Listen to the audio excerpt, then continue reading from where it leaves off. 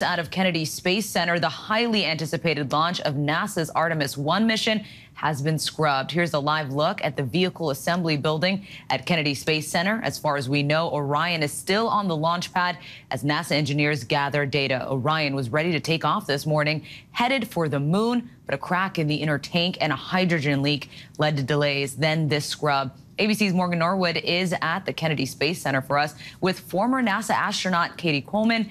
So let's start with you, Morgan. What are NASA engineers saying or looking to gain from this data they're collecting? Yeah, after a series, cascade of, series of issues here on the launch pad with SLS right behind me, you can see it there.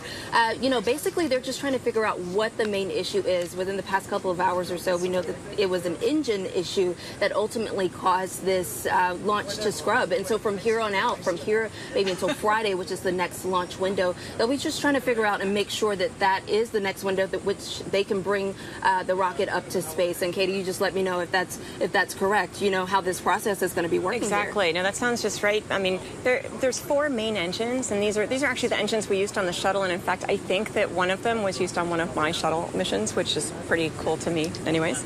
But so we know the shuttle main engines well. And one of the things that you might see before a shuttle launch is you see that kind of little sparklers underneath. You think you're actually lighting the engine, but actually it's burning up the excess hydrogen, and that's the capability where they were like, hey, when we do that, when it's right at launch time, will it be ready? And one of those engines didn't react well, didn't show the pressures they expected.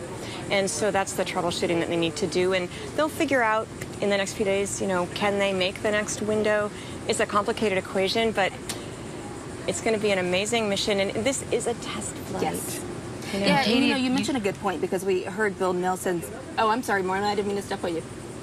I was going to say, Cady, actually on that note, what you just mentioned, in your experience, are delays like this common with launches of this magnitude? Because you explained there's a lot of components to this. And so is this something that NASA was expecting, perhaps? Well, it is a test flight, and when you say these kinds of launches, we have not done something like this in 50 years.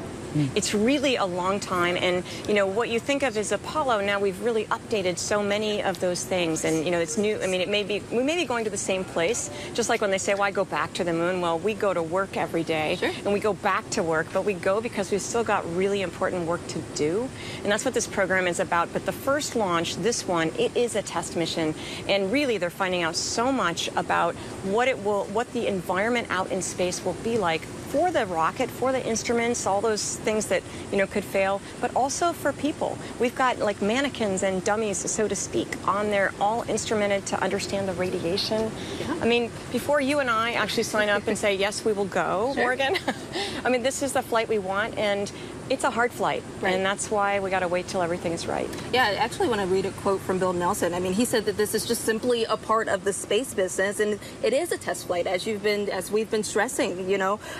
Testing this rocket and a spacecraft in a way that you won't get an opportunity to do when the actual mission, Artemis II, goes up. This is kind of the outcome that it's not the outcome that you want, but it is the best case scenario, because it sounds like this is not something that you would want on Friday or, even the next time around for Artemis II.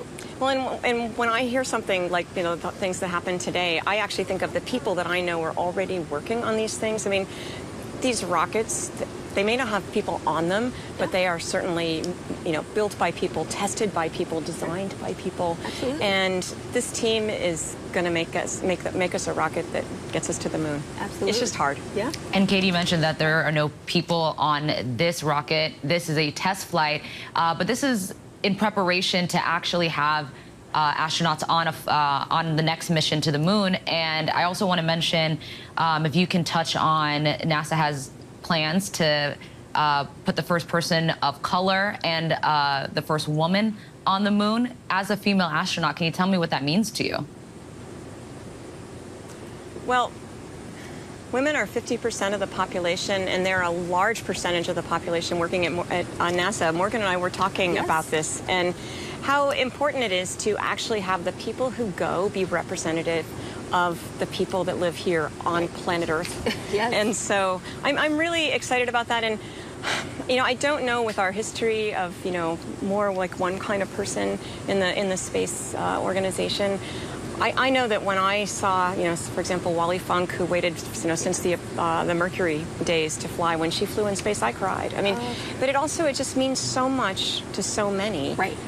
So when we go, we're going with everybody, and I think that's the right thing. Absolutely, and for so many girls and people of color that are watching this from home, it means representation. I mean, it means that the people that are going in space not only match what is happening here on Earth, as you mentioned, but also the workforce at NASA, the workforce of so many people and the women in STEM, people of color that are building these rockets and working on all the solutions and systems to make sure that this mission goes up. It means so much to them as well.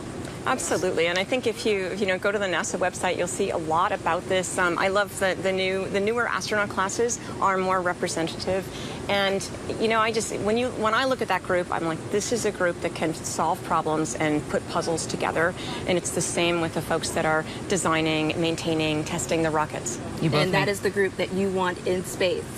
And you both make very great points. We can try them. Yeah, let's do it. Morgan, you have been staying on top of these developments for us all morning. Thank you, and Cady, thank you as well. Hi everyone, George Stephanopoulos here. Thanks for checking out the ABC News YouTube channel. If you'd like to get more videos, show highlights, and watch live event coverage, click on the right over here to subscribe to our channel, and don't forget to download the ABC News app for breaking news alerts. Thanks for watching.